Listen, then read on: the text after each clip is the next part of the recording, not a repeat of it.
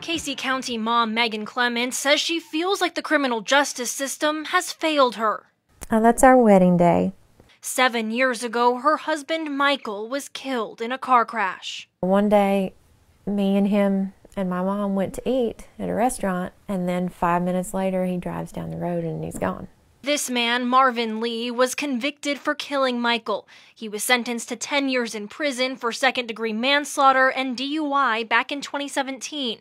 Clements says at the time she had no idea that he could get out earlier through various sentencing credits, so she was shocked when she received this letter in the mail. It says the department has identified that this offender could be released within the next 60 days. After spending less than 4 years behind bars, Lee was out. It's an absolute slap in the face. Because that just tells me that his life's not worth anything to those people. So how did he get out more than 6 years early? According to Kentucky statutes, inmates convicted of nonviolent crimes, which is the case for second-degree manslaughter, are eligible for sentencing credits. The Commonwealth's attorney who prosecuted the case, Brian Wright, wanted to see how Lee's credits could add up to more than 6 years. He filed a public records request that shows Lee got 3 years and 3 months total off for good behavior. He also got about 1 year and 10 months for program completion credits, like getting his GED and taking substance abuse and anger management programs.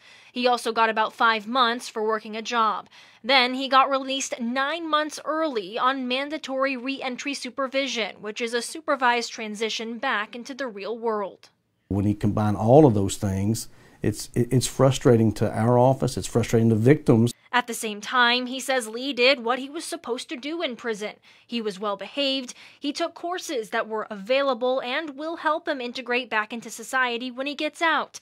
But he thinks the amount of time inmates like him can get off as a result is just too much. The legislature has empowered the Department of Corrections to go too far in awarding program completion credits. He says the legislature needs to change that and the definition of a violent crime, because non-violent offenders are the ones who have access to all of these credits. He believes second-degree manslaughter should be designated as violent. Clements couldn't agree more. They hit so hard and so fast that the engine, the entire front of the car was pushed in on him. And if that doesn't say violence, then I don't know what that would be. Marvin Lee's attorney acknowledges what happened was a tragedy, but also says he believes Lee deserved to get out when he did. I'm not taking and not attempting to take away from the victim in this case, nor is Mr. Lee. But if you're asking me if I think the purpose of the criminal justice system is served by these sentencing credits, you're speaking to someone who philosophically believes that the purpose of the criminal justice system is to rehabilitate. He says after speaking to Lee, that purpose has been served. He also believes the legislature got it right when they designated second-degree manslaughter as nonviolent. The distinction between this type of incident and an intentional murder, there needs to be a distinction there. Those two are very different scenarios. But Clements is looking to change the law, making second-degree manslaughter a violent crime in Kentucky. And she's working with one lawmaker to make it happen and hopefully keep other families from experiencing her pain. I was 25. I wasn't supposed to marry my husband then.